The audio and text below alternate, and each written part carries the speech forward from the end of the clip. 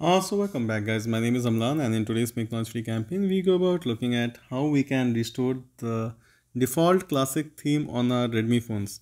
Now why I make this tutorial is because many features they actually work on the default theme only. They don't work on third-party themes and therefore it becomes important to understand how to restore to the classical default theme if you have actually installed a third-party theme. So let's look at how easy this is. Swipe from the top, tap on settings here, scroll down until you see like themes. So there's wallpaper, there is themes, tap on themes.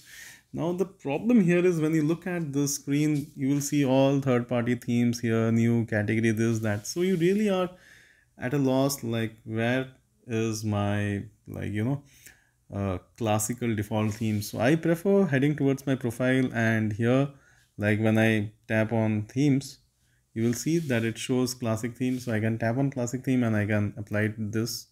So like there you go, it gets applied. So this is what you can do. It's very simple.